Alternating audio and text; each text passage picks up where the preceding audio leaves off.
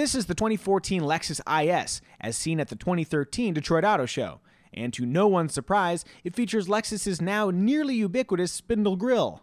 In fact, the LED elements on either side almost look like vestigial check marks where the design team noted on paper that yes, Lexus's corporate nose has been successfully grafted to the IS. Despite the presence of the spindle, the 2014 IS retains a distinct design identity, especially along the sides and around the tail, where we greatly admire the visual line that connects the rocker panel, rear bumper cut line, and taillights. Accompanying the handsome new shape is an updated and roomier interior featuring a gauge cluster inspired by the Lexus LFA supercar.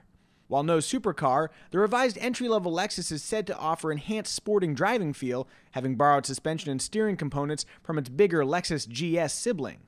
The IS model range will carry on an IS 250 and IS 350 variants, available in rear or all-wheel drive, but the addition of a 300h hybrid to the mix, a first for the IS lineup, is worth noting. Also worth noting, the hybrid won't be sold in the US.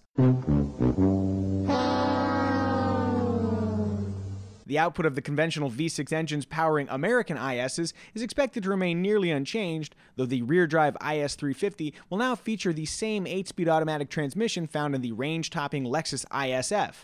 Prices weren't released at the auto show, but we should know more as we close in on the IS's mid-2013 sale date.